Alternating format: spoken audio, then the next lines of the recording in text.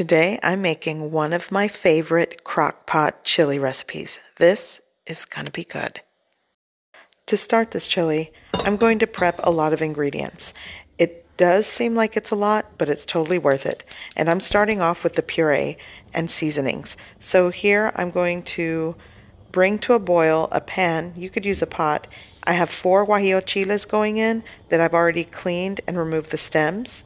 Once it starts to simmer or gently boil, I'm going to turn off the heat and let it steep for about 15 minutes or until they have softened. So here I'm just going to set it aside and work on other ingredients. For example, I'll be using a tablespoon of these whole cumin seeds and black peppercorn mix, and I like to use my pestle and mortar and just grind this up. Here I'm going to add my softened steeped chilies into a blender cup. I'm also adding a cup of that steeping liquid. If it's bitter, you might want to give it a taste. You could use broth or water. So this is going into my blender cup. For a little bit of heat or spice, it's not really spicy, I'm using 2 tablespoons of chopped chipotle peppers in adobo sauce. Here I have that crushed or grinded up cumin seed black peppercorn mix. It's a tablespoon. If you want less, you can add less. Here I'm just going to add a pinch of dried oregano leaves right into the blender cup. I have 1.5 tablespoons of beef bouillon. Here I have 4 tablespoons of chili powder. This is a light chili powder, and 1 tablespoon of smoked paprika. This is 2 tablespoons of dark brown sugar. I also have a 1/4 cup of masa harina. This is like the Maseca brand. I'll also be adding 3 to 4 cloves of garlic. I like using jugo de Maggi, so I'm going with 1 tablespoon in this recipe. You can skip this and just add extra salt. Here I'm going to add 1 tablespoon of apple cider vinegar, and now just blend. And things kind of got really thick in the blender cup, so I'm going to add an extra cup of water. In hindsight, I probably should have added beef stock or beef broth because I will be adding that later. So anywho, blend well. I am going to be using 2.5 pounds of chuck roast meat, and here I have 2 pounds of 85/15 ground beef. To prep the chuck roast, I'm going to cut it into small cubed pieces, kind of like morsels. I love the texture of chuck roast and ground beef in my chili. And I also saved the fat and cubed it and just discard the sinew. These are tough fibrous pieces that you really can't chew. So in a preheated pan, I'm going to add some cooking oil, and I'm going to start with the chunks of fat. I want it to render some of that beef fat. And it does have a little bit of meat on it. And I'm just going to start to saute and brown that.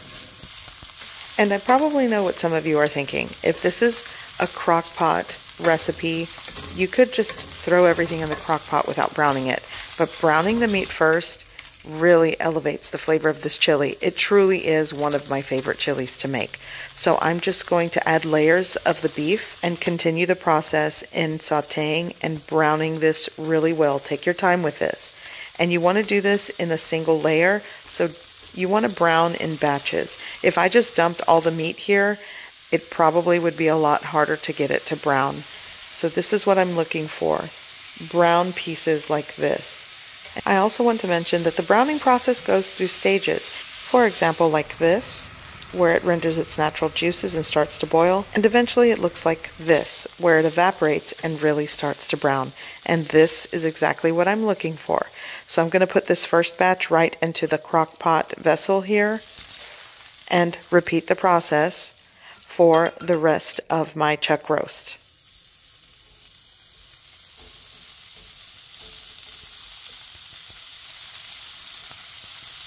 Okay, so last batch of chuck roast going in. Now it's time for the ground beef.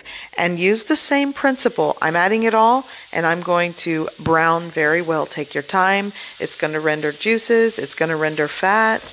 But you want to keep going until you start to see it brown.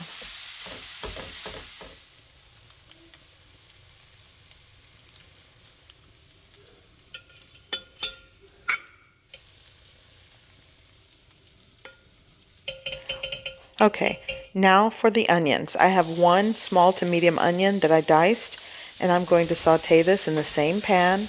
And at this point, You saute the onion, you create a delicious fond, because again, that is flavor. Here I'm using 12 ounces of a dark beer. I'll say this is optional. If you want to skip the beer, use broth or stock, but I like beer in this. Like I said, this is one of my favorite chilies. So I'm just going to start scraping up all of the fond and let the beer simmer for a couple of minutes. And this is flavor. It smells amazing in my kitchen. And I can't stress enough to you, if you're going to try it with a beer. Okay, turning that off, and this is going right into my crock pot. And now for the puree that we made earlier going in. And I don't know why I didn't do this earlier, but I had beef stock, so I should have just added beef stock instead of extra water. Here I'm going to add 1 cup into the blender cup, swish it around to get any residual puree that stayed behind, and that's going in. And I will be listing what I used today in the description below for measurements and ingredients. I'm going to give this a mix. And remember, seasoning and salt and things like that, it really is to your preference. So taste your food and adjust. I'm going to add 1.5 to 2 teaspoons of salt. And I think that's enough salt for this recipe. But like I said, adjust to your preference. Give that a mix. And I could eat this like this. I don't care if the meat's tough. It smells amazing. So this does take time in the crock pot, but so worth it. Okay, so I'm going to cover with a lid, set it to high, and I'm going to let it cook for about 4 to 5 hours on low, 6 to 8. And once it's done, this is what you end up with. A beautiful sheen of rendered fat from this chili, and I am going to remove it. I'll leave some in there. I can't get it all out, but I'll do the best I can by skimming the top here and just place it in a bowl. Sometimes I use this to dip corn tortillas and make quesadillas on the stovetop. I don't know. You could do that. Save it for later use. And while I'm doing that, I also want to mention you definitely can use 4 pounds of ground beef in this recipe and skip the chuck roast. But if you can, spring for the chuck roast, because the texture of the tender morsels of chuck roast and the tender ground beef, it's so good. I also made cornbread, and I wasn't going to film this part. I ran out of yellow cornmeal to make it from scratch, but guess what? I had a box of Jiffy, and I doctored it up. So what I did is dumped the box of Jiffy in the bowl.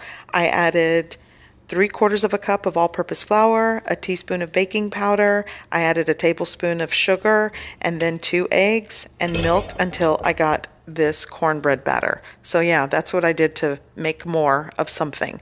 In a buttered cast iron skillet, this is about 8 or 9 inches, I'm adding it and into a 400-degree oven for about 20 minutes or until it's done. So I'm going to carefully remove this from the oven, and guess what? Dinner is ready, and I'm excited because chili and cornbread is a favorite in my house. So I'm just going to add a little bit of butter on top of the cornbread, and not bad for a box of Jiffy mix that I doctored up. I do that all the time. So I'm going to slice a piece, and I want you to see it came out fluffy with that extra flour. The bottom cooked really well, so success in my opinion.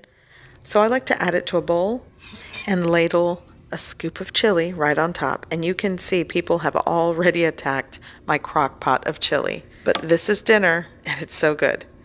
I hope you give this recipe a try. I hope you like it, and thanks for watching.